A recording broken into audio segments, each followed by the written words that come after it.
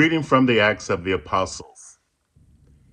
Meanwhile, Saul, still breathing threats and murder against the disciples of the Lord, went to the high priest and asked him for letters to the synagogues at Damascus, so that if he found any who belonged to the way, men or women, he might bring them bound to Jerusalem. Now, as he was going along and approaching Damascus, suddenly a light from heaven flashed around him. He fell to the ground and heard a voice saying to him, "Saul, Saul, why do you persecute me?" He asked, "Who are you, Lord?" The reply came, "I am Jesus, whom you are persecuting. But get up and enter the city, and you'll be told what you are to do." The men who were traveling with him stood speechless because they heard the voice, but saw no one. Saul got up from the ground, and though his eyes were open, he could see nothing. So they led him by the hand and brought him into Damascus. For 3 days he was without sight, and neither ate nor drank. Now there was a disciple in Damascus named Ananias. The Lord said to him in a vision, "Ananias." He answered, "Here I am, Lord." The Lord said to him, "Get up and go to the street called Straight, and at the house of Judas, look for a man of Tarsus named Saul. At this moment he is praying, and he has seen in a vision a man named Ananias come in and lay his hands on him so that he might regain his sight."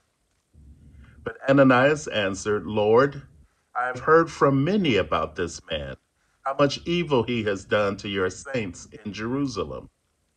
And here he has authority from the chief priests to bind all who invoke your name."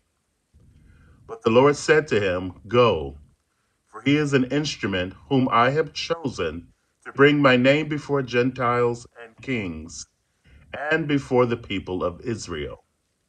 I myself will show him how much he must suffer for the sake of my name."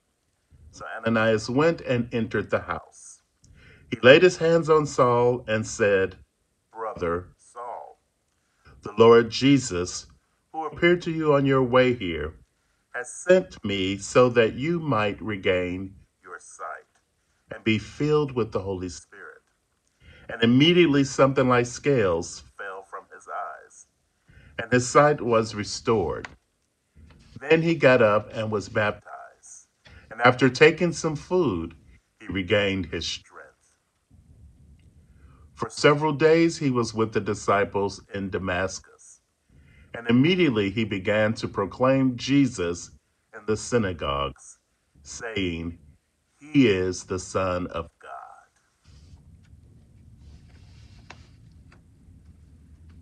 Paul gets new glasses.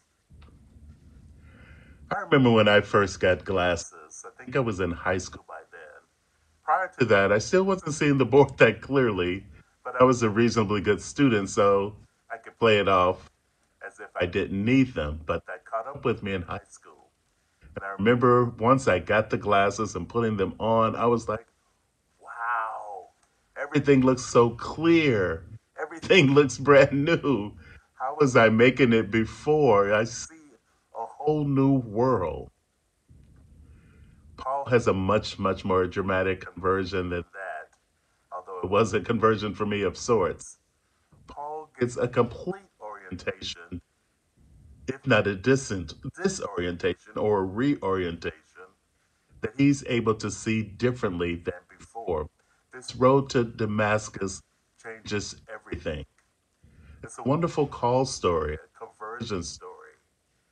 The one who was persecuting the church becomes an apostle.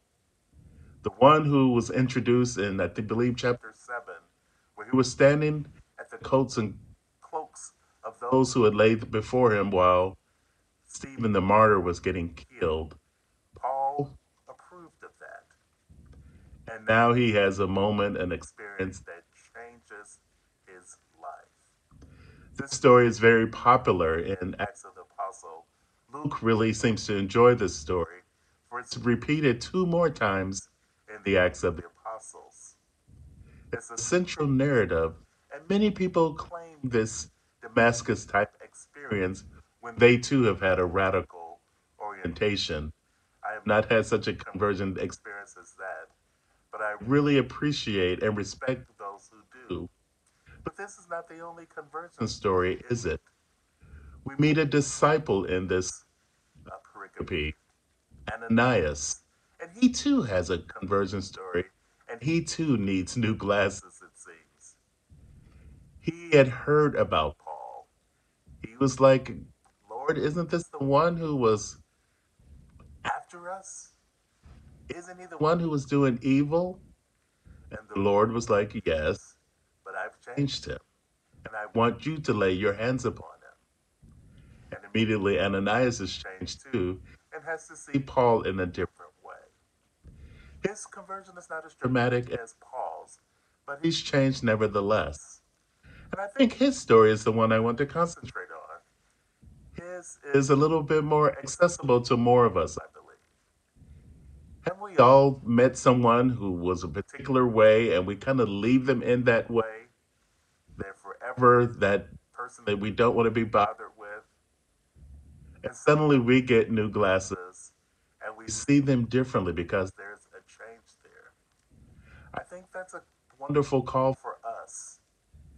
The great theologian John Calvin said that scripture can be spectacles or eyeglasses to help us see the world, to see others differently.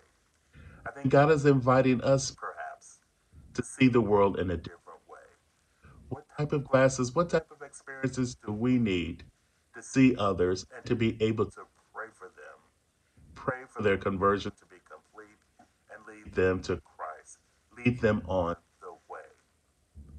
I pray that we all have a heart to touch lives and change hearts and see things in a different way so that we all can come into a deeper understanding of the world around us, not fix people in one box and see them forever and ever in the old way, but to see them in a new way.